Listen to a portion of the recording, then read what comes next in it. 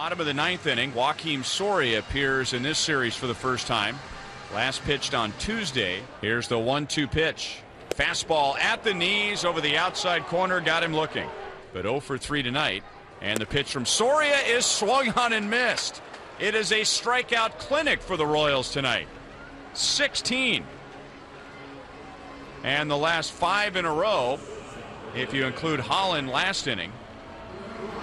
And the 3-2 pitch. Swung on, lifted to right center field.